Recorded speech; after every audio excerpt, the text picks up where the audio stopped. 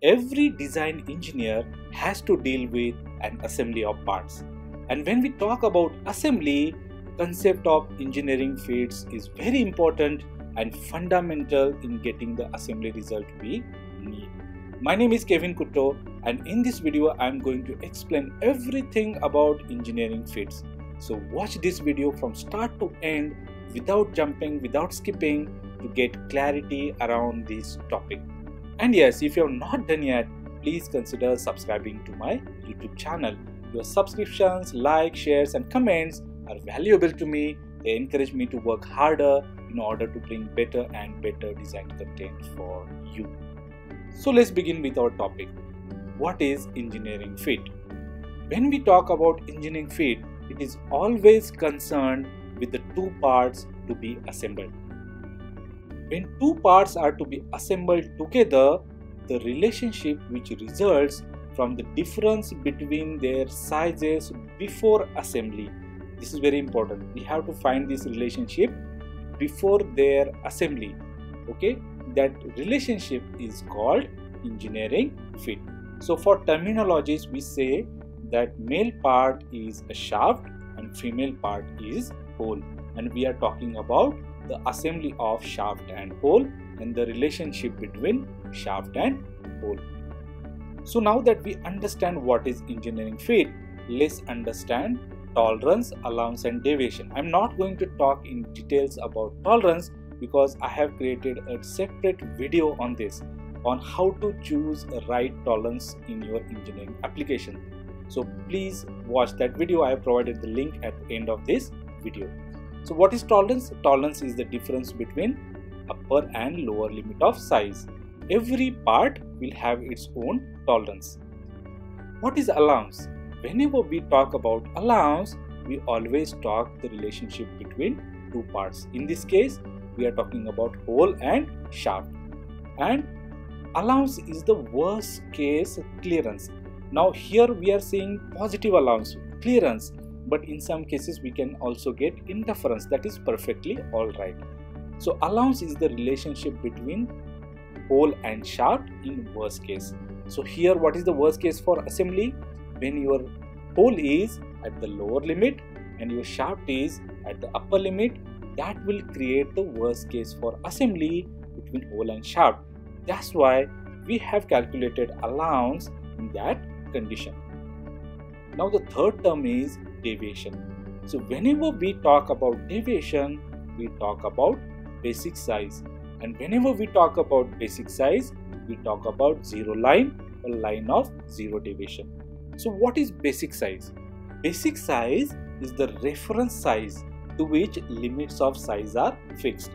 That means if I subtract my lower limit of size from my basic size, I will get lower deviation. Similarly, if I subtract my upper limit of size from my basic size, I get upper deviation. So my hole has two deviations, my shaft has two deviations, upper deviation and lower deviation. So you might be already thinking about this question. We understand this now, but what is the basic size? What is the value of basic size I should take? Okay, where should I place my zero line? Now I have shown it in between these two shaft and hole, right? But in actual, it will be always placed either on hole or shaft, depending upon whether it is a hole based system of feat or shaft based system of feat. So what are these systems? We'll understand next. Before that, let's summarize what we learned. Okay, tolerance is always on the individual part. Allowance is always between two parts, and it is the worst case for assembly.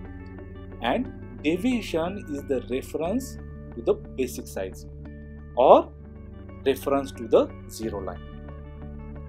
And where should we place basic size or zero line will be decided by the what kind of system of feat we are following. So let's see what are the type of systems of feat. The first system is hole basis system.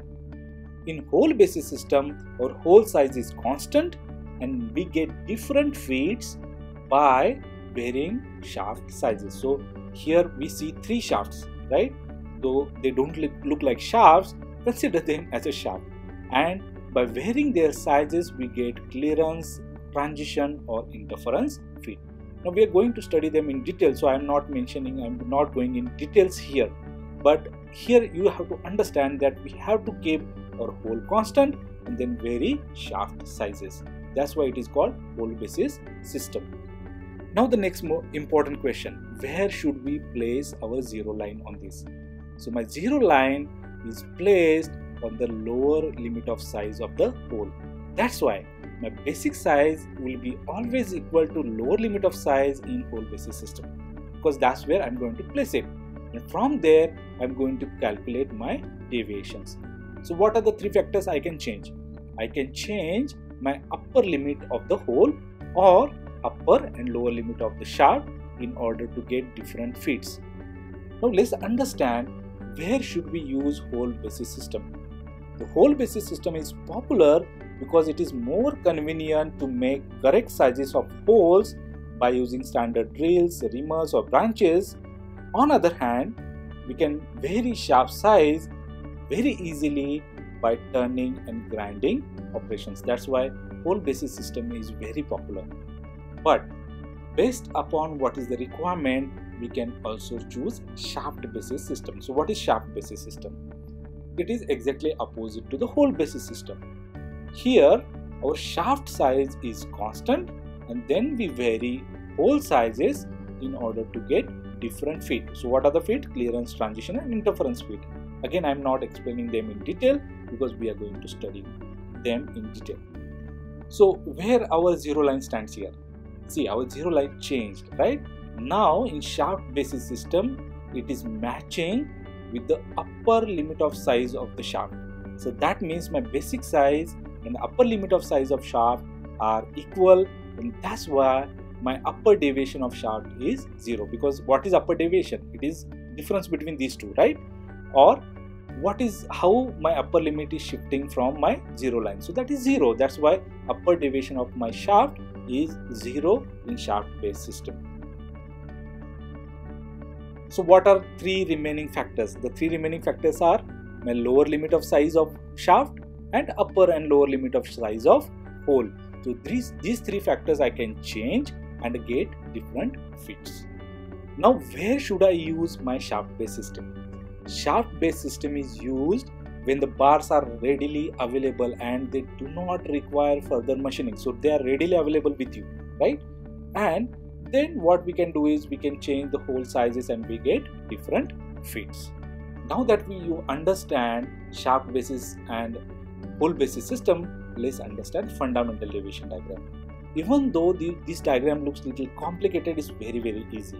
So you see that there are some block letters and there are some small letters, right? There are capital and small letters. Capital letters start from A to Z. Now I have not shown everything because I don't have space here, but you can assume from A to Z. Similarly, small letters also start from A to Z. So what is capital letter denote? Capital letters denote hole, okay? What is the small letter denote? Small letter denotes shaft. So we have to understand there are holes and shafts. Is there any significance of height of the block? Yes. So what is the height of the block? It shows the tolerance. If it is related with the hole, then it is hole tolerance. If it is related to the shaft, then it is shaft tolerance. And you can see here zero line is touching my capital H and small h. So basically it is combining my hole basis and shaft basis system. So by combining different blocks, we get different fits. Now there is third term which is very popular in this, which is fundamental deviation. That's why it is called fundamental deviation diagram, right? Now you may see fundamental deviation mentioned here, but earlier we saw there are 4 deviations: upper deviation, lower deviation for hole and shaft, right? So what is this fundamental deviation? Whichever deviation is closer to the zero line is my fundamental deviation. Very simple. So if you take G block, this is my lower deviation, this is my upper deviation. Whichever is closer, lower deviation is closer. That's why it is my fundamental deviation. In I have upper deviation, lower deviation. Which one is closer? Here upper deviation is closer to zero line. That's why it is my fundamental deviation. Very easy, right? Let's see with the example. Now you might have seen this kind of example very often. where 120 is the dimension, and H7 and G5 are the blocks related to hole and shaft. 7 and 5 are tolerances. Okay, and when you look for these blocks and their tolerances on fundamental deviation diagram, you get different feeds. Let's solve the problem. Okay, so we have this as a hole basis system. Why? How you know hole basis system? Because my zero line is touching my hole block, and that is the H block, because we saw that in fundamental deviation diagram, right? Now I have hole sizes and I have shaft sizes. What I need to do? What I need to calculate tolerances for hole and shaft, then fundamental deviation of hole and shaft, and allowance between hole and shaft. So that is the problem I have to solve. Let's start with the tolerance of hole. So what is the tolerance of hole? Upper limit minus lower limit, which is 0.3. So I am getting 0.3 as a tolerance of hole. So in the diagram I have shown the height of the block is 0.3. Now similarly, tolerance of shaft is again upper limit minus lower limit. So you may see that 0.4 is the tolerance of shaft. Now let's calculate. Next question, what is that fundamental deviation of hole and shaft? So what is the thumb rule? Whichever deviation is closer to the zero line is my fundamental deviation, right? So that's how I get fundamental deviation of hole as a 0, because you can clearly see that my zero line is coinciding or placed on the lower limit. So definitely I am going to get 0 deviation there. What about shaft? I am going to get 0.2. So that's why my fundamental deviation of hole is 0 and that of shaft is 0.2. So that's what I am showing here, right, in the diagram. Now let's calculate the worst cases. Two worst cases. Okay, one is the worst case and one is the best case for assembly. So if you calculate them, you have to go in opposite direction. So as I already mentioned, what is the worst case for assembly? When your hole is at the lower size, shaft is at the higher size, that will be the worst case for assembly. And what is the best case? When your hole will be at higher size and shaft will be at lower size, that will be best case for assembly, because that's where you are going to get maximum clearance, right? And if you see these clearances, if you calculate these clearances, you will get 0.2 and 0.9. So 0.2 is my minimum clearance between these two hole and shaft, and 0.9 is my maximum clearance between hole and shaft. So this is a very easy problem to solve.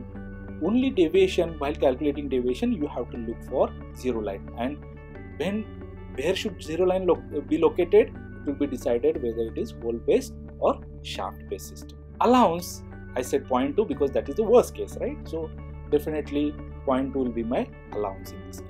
So now that we understand fundamental deviation diagram and we have solved this problem in order to get clarity around different terminologies in fits, let's understand types of fits. We have already got the glimpse of it. We know that there are three types of fits: clearance fit, transition fit and interference fit. Let's go into details of them and understand how to select, how to design a proper engineering fit in your application. So the first type of fit is a clearance fit. Now, what is clearance fit? When two parts are to be assembled together, the relationship resulted from the difference between their sizes before their assembly is all-time positive clearance, then we call it as a clearance fit. Now, what do we mean by all-time positive clearance?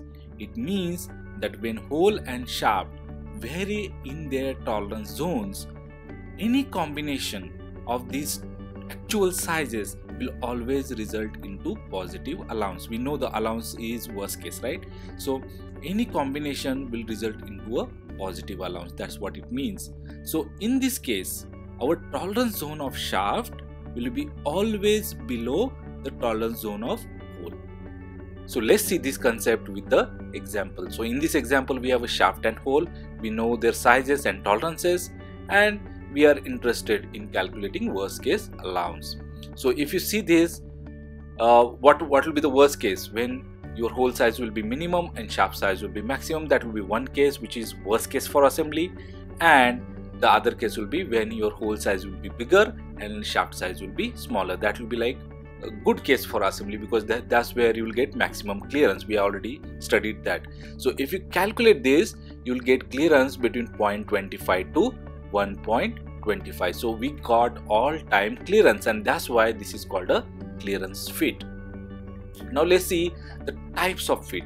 So there are three types of fits we get into clearance fits. One is a loose fit, running fit, and sliding fit. Now what is loose fit? It is used on a mating parts where precision is not needed. So the name itself will suggest that the allowance between two parts, that means your hole and shaft, is always loose. The example of this could be a pulley on shaft. So you know the pulley will be loose fitted on the shaft. The second type of clearance fit is running fit. Now running fit is used for the mating parts where dimension of shaft should be small enough to maintain a thin film of lubrication.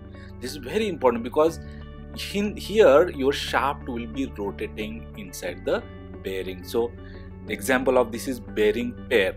So you want to maintain a very precision here, you want to maintain a good clearance here, very small but very precision clearance here, and so that your thin film of oil will be always maintained. The third type of fit we have is a sliding fit. Now what is sliding fit?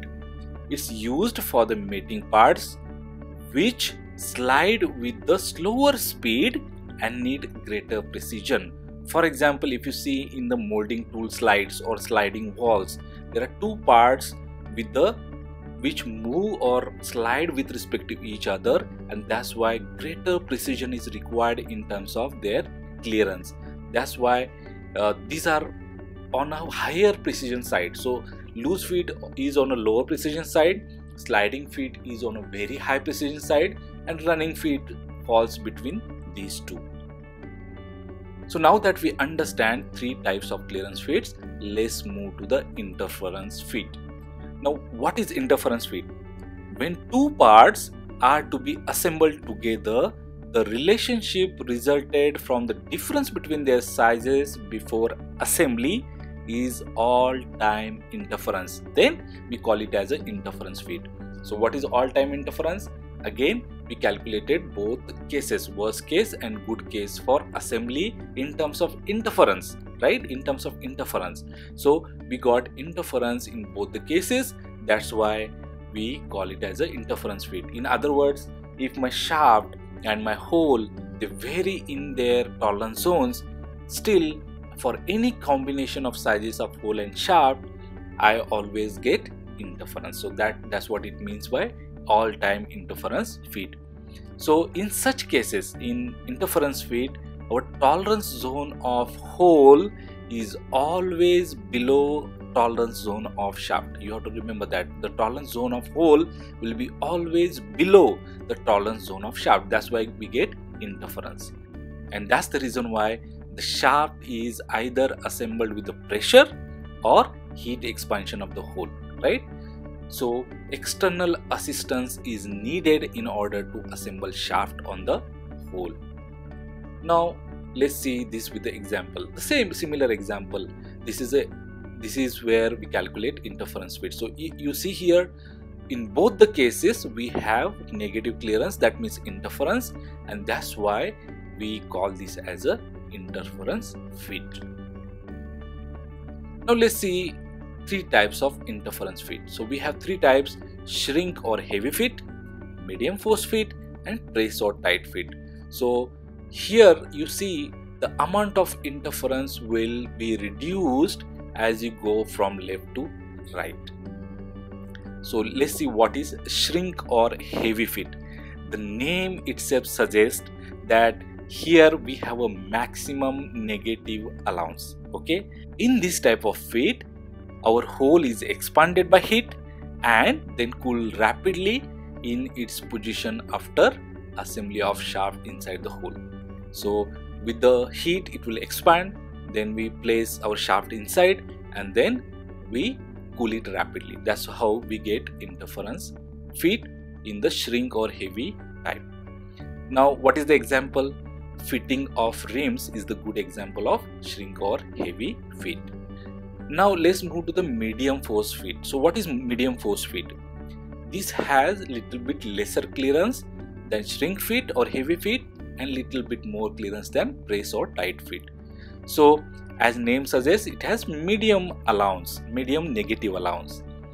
We still need to apply considerable pressure in order to assemble shaft into hole. So it's not like you cannot do this with the hand. You need amount of pressure here.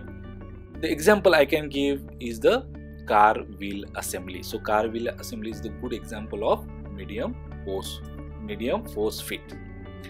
The third type of fit is a press or tight fit. Now this is like hand assembly, or with simple hand hammer you can assemble these two parts together. So the name, as I already mentioned, it is a slight negative allowance fit. That's why it gives us semi-permanent fit. So that's what is semi-permanent fit. That means you can remove this. Even though it is interference fit, you can easily remove this. The example I can give is the keyed pulley and shaft. Now that we understand clearance and interference fit, there is a third fit which is in between clearance and interference fit, which is a transition fit. So what is transition fit? Transition fit may result in clearance or interference based upon their actual sizes of mating parts within their tolerance zones. So here sometimes we'll get clearance, sometimes we'll get interference, sometimes will be easier to assemble two parts, sometimes it will be difficult to assemble two parts, right? Now you might be wondering why we need this, why we need to have this variation, sometimes clearance, sometimes interference. So why we need to have this ambiguity? They are used where accurate location of parts is important, but either small amount of clearance or interference is acceptable. So in this case we use transition fit. So we don't want to go to the extreme end of clearance, we don't want to go to the extreme end of interference, we don't need a very large pressure, or we don't need very loose kind of fit. We need, location is very important, so we need in between. That's why we use transition fit. Now let's see with this example, similar example. Here if you see, there are two types of fits, clearances we are getting positive and negative clearance in the same example. That's why it is a transition fit. And if you see the tolerance zone of hole and shaft, they are always overlapping. Okay, so this is very important in transition fit. That's why we get, sometimes we get clearance, sometimes we get interference. Now that we know the transition fit, what is transition fit, let's understand the types of it. The first type is push or snug fit. Now this refers to the zero allowance. Zero allowance means two parts are just touching each other when they are assembled. So light pressure is sufficient to assemble these two parts. The example I can give is locating pin assembly. So in locating pin assembly, almost these two parts are touching each other, and that's why we can easily assemble that with very light pressure. The second example, or second type rather, is a force or shrink fit. Now what is force and shrink fit? The name itself suggests that it is used when two mating parts to be rigidly fixed with each other, so that they don't move with respect to each other, right? Or they move together. So both the ways you can say. And we need either high pressure or heated expansion of the hole and then rapidly cooling of the hole in order to assemble shaft in the hole. That's where we use force and shrink fit. And the last and not least, ringing fit. What is ringing fit? Ringing fit has very slight negative allowance. So push fit has almost zero allowance, force fit has little larger allowance, and ringing fit has very slight allowance, very slight negative allowance. Okay, so here we need pressure in order to assemble. So still we need pressure, but that pressure will be little lighter than force or shrink fit. The example I can give is again fixing of keys in the keyhole. So when you are fixing the keys in a keyhole, we need to apply light pressure, but it is not very big pressure. That's why this could be termed as a ringing fit. So I have a problem for you now. Okay, you need to solve this problem. and write the answers into comment section. So if you're not able to solve this problem, that means you are not understood this concept. Okay, so put some efforts and try to solve this problem. It will not take more than 2 or 3 minutes to solve this problem. So one important thing to understand here is, in this we have a shaft based system. So earlier when I had explained this problem to you, I had used hole based system. When you are solving this, you need shaft based system. So where it will affect you, it will affect when you calculate fundamental deviation of hole and shaft. So be careful there and give me the answers in comment section. And what I will do is, I'm not going to give answer here, but I will read your answer and I will tell you whether it is correct or wrong, right? And yes, if you're not done yet, please subscribe to my YouTube channel. Your subscribe, like, share and comments are very important in order to reach to the maximum audience of design engineers. Thank you very much for watching this video. You can contact me at kevinkutto@gmail.com.